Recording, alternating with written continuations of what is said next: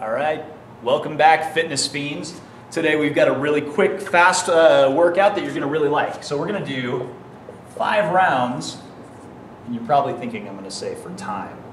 I'm not. We're gonna do it for reps.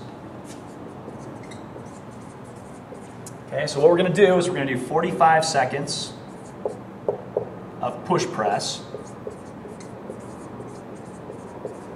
at 95 pounds for men, 65 pounds for women. Okay?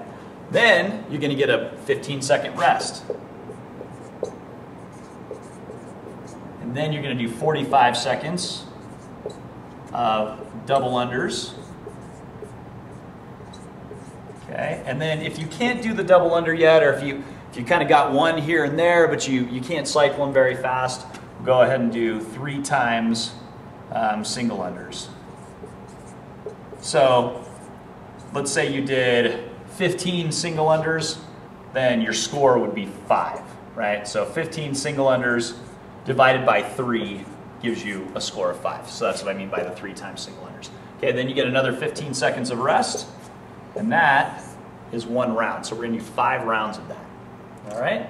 So your score is the number of push presses plus the number of double unders throughout the whole workout that you do, and that's how we're gonna score it. All right, let's head over to the bar. Let's take a look at the push press.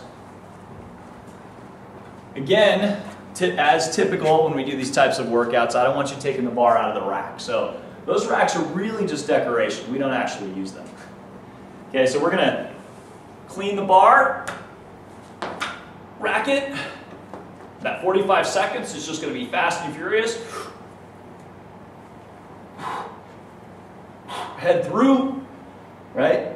You can load, but I do not want to see this. See that little subtlety with my knees? Right? That's what we call a power jerk. We're not power jerking. So with the push press, it's knee flexion, extension, and that's it. Bars overhead at that point. If you flex, extend, and then reflex, that's a power jerk. Okay? So after you got that done for 45 seconds, over here dying, write your score down, you get that 15-second window. That's going to give you time to get set up with the rope. Come over here again, the double under.